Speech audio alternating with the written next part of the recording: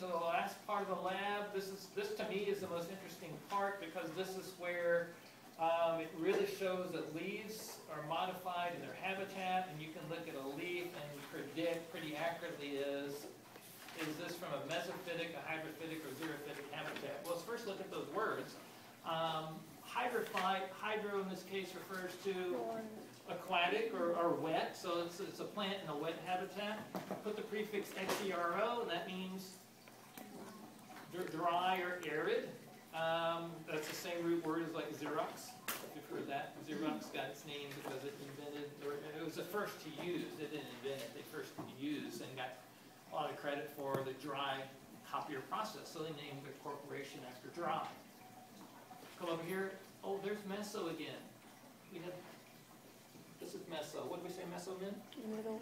Middle. So this doesn't mean middle leaf, it means middle plant. It's in the middle, ecologically, between a hydrophyte and a xerophyte. So here's a leaf. Is that a typical leaf of a mesophyte, or would you expect this to be in or on water or in a desert? What do you think?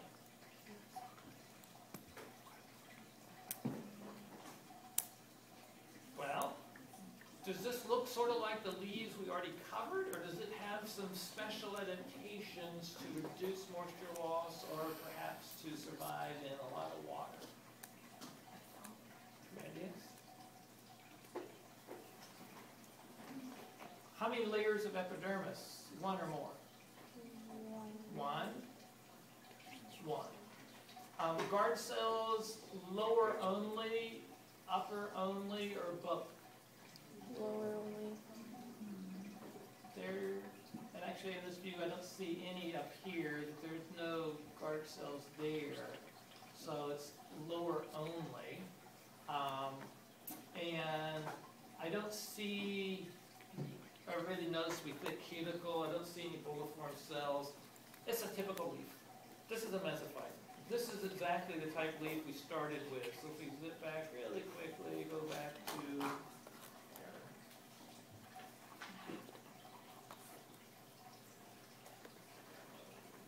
where we started with, right here and here. It's the exact same leaf. So that's just typical leaf. We started off with typical leaves or mesophytic leaves. Now we're going to compare and contrast, and let's compare it with this one. Look at some of the differences, and I've highlighted up here. What part of the leaf is this? It's mesophyll, but is it spongy or is it palisade? Spongy. Spongy. So this has a huge spongy mesophyll, and here's the palisade.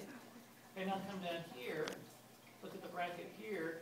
I've got 1, 2, 3, 4, 5 layers of lower epidermis. And when you have those 5 layers of lower epidermis, you just scan across here, you're not going to find any guard cells there. So no guard cells on the lower. Guard cells, you can look for them up here. It's like this magnification, I can't really see them well, but I can expect to find some there. So let's magnify this a little bit more. And here's what you'd find. Here's that opening in the palisade. Here's a pair of guard cells. That one's harder to see here, but that's a pair of guard cells too. So very, very thin at best cuticle, very thin single layered upper epidermis, very thick lower epidermis, very thick spongy mesophyll. And in fact, the lab pointed out is that on this plant you can see sclerids, these little red shaped things there, and here's one. They're branched. They look so like starfish, sea stars. They're hoping to keep the spongy mesophyll from squishing together. So what type of plant would this be? Hydrophyte. Think of a leaf floating. The root system of the plant's absorbing the water. You don't want guard cells in the lower epidermis, because if you had guard cells in the lower epidermis of this, what problem would this plant quickly have? Too much water, it's going to sink. And this is not an aquatic plant in the sense of the leaves can survive underwater. The leaves really have to be on the upper surface. So that's why the very thick lower epidermis, if anything, you're trying to keep water out. all the spongy mesophyll is providing buoyancy, a lot of air. It's going to float. So notice none of that is really helping reduce water loss. If anything is, this would have a high rate of moisture loss because the guard cells are in the upper epidermis, not lower. Something we haven't talked about, can you explain why you might think that guard cells on the upper epidermis would increase moisture loss compared to if they're in the lower only? They might enter through the lower and go out. Don't hear me bit spooky. Where's it hotter? Upper. If it's hotter, higher temperature, higher rate of energy, more kinetic energy, you're going to speed up moisture loss. So the hydrophyte is going to lose water faster. Is that a big problem? No, it's floating in water. I can see the reflection down here. No big deal. So, well, and it can't have them on the lower. It wouldn't make any sense.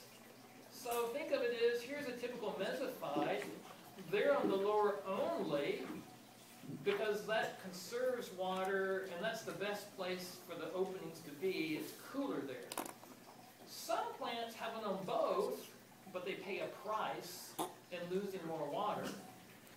And some plants have them on upper only, and they pay a big price, lose a lot of water, but that's okay if you're a hydrophyte. You kind of squander what you have in abundance of.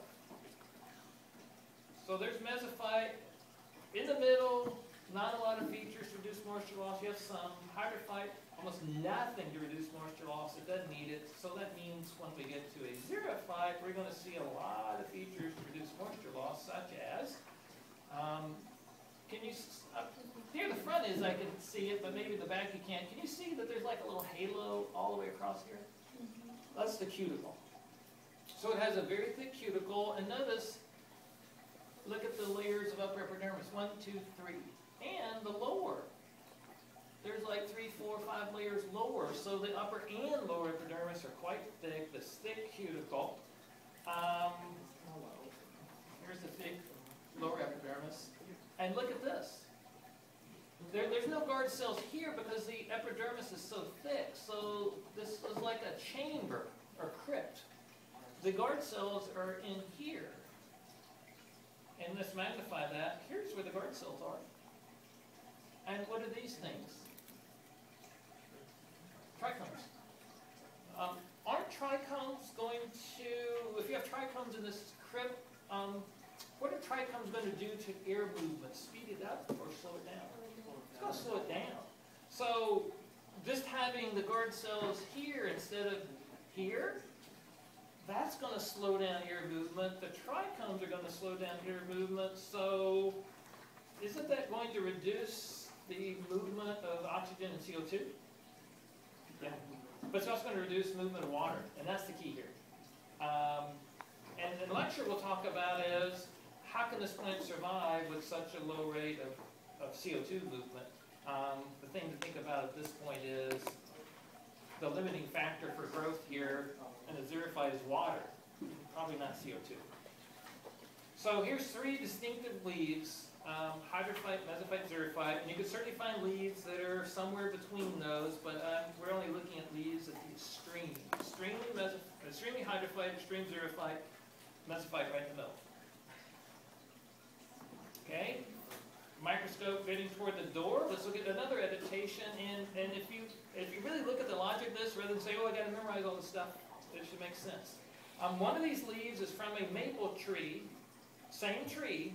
One leaf is from a leaf that was in the sun as it developed and formed and survived, and another leaf was in shade, meaning lower light levels. Is the upper one here, would you think this is in sun or shade compared to this one? I think it's in shade. Why? Look at the brackets. What does this one have more of at the bottom? Palisade has a... Palisade and spongy, but definitely more palisade. And here, and in lecture Thursday, we'll go into some more detail. Here's a simple answer. if a plant, as the leaf is forming, has a lot of light, it stimulates more mitosis. And so you have more layers for the light to go through, and that's efficient. And so the more light there is, the leaf can be thicker. However, if you're in the shade, you don't have to go, the light doesn't have to go through very many cell layers before there's just not enough light energy to be effective in photosynthesis. So it would be a waste, not the energy. It'd be a waste of energy to keep the cells there and even form them or maintain them. So once you see this, it should be logical. And I hope it is you're working on them understanding the logic of mesophyte, hydrophyte, xerophyte, now sun versus shade. And where we haven't given the logic, it's coming soon for the other things. Any questions about sun or shade or mesophyte, hydrophyte, xerophyte?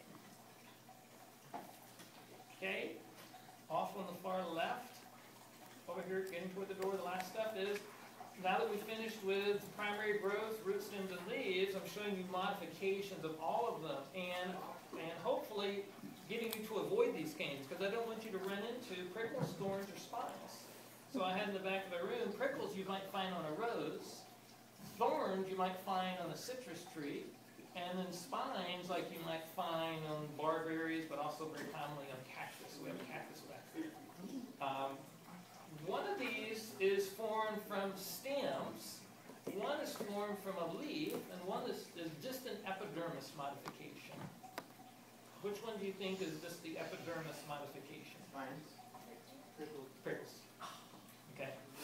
It's not prickles. And here's the simple way. If you ever see a rose, a rose bush with the stems on them, you can frequently take the prickles and easily just break them off.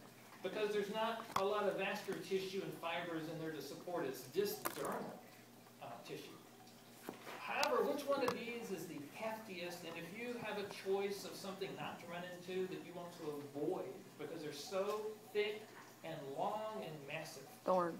Thorns. Those are going to be modified stems. And by being stems, they have nodes and internodes. They can branch. They can continue to grow longer and longer and longer. They can get really nasty. And the citrus back there came off a grapefruit tree, and it's a fairly young tree, and they're already a few inches long. All these are functioning mechanical protection, but it's just different ways of getting that mechanical protection. And the last one, the spines, which are very small here and more common on the cactus, that's the leaf. But think of it as that you might say, well, how does that a leaf? Well, it's not the leaf blade. It's not that.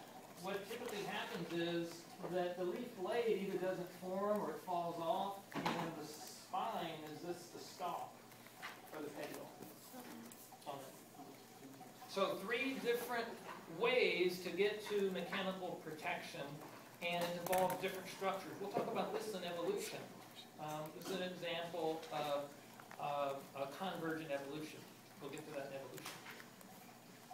And the last one over the far left that we'll pick up again in the upcoming lab is tendrils. And on the left is tendrils like you find on grapes. And here's the structure, and it's twining around here. It helps this vine to grow. And here's pea plants. Are these modified root stems or leaves? Yeah, they sort of look like stems, but actually they're leaves. Might not make sense of it. We'll talk about this again when we start talking about the growth movements, but this actually also represents the mainly the leaf stalk. And they're advantageous on plants that are vines. They're not expending energy on fibers. They're not spending energy on supporting themselves. They are depending upon something else to grow on. And your bean plants don't have tendrils, but they tend to be viney. So one thing to look at is, what is an advantage of being a vine versus something that's not a vine? What you should see is a faster growth rate initially. And you think you can already see that, partially because the bean seed was bigger to begin with, more energy than the marigold. The other reason is just genetically is that the bean plant grows a lot faster, and that's what you get with vines. So hopefully you're seeing today is lots of different survival strategies. Understand the logic where possible. Where you don't see the logic, you'll see it in the next 2 weeks. Pictures are all posted. If you have questions, stick around and He's then like you done can it see so something many in the times that lab. he hasn't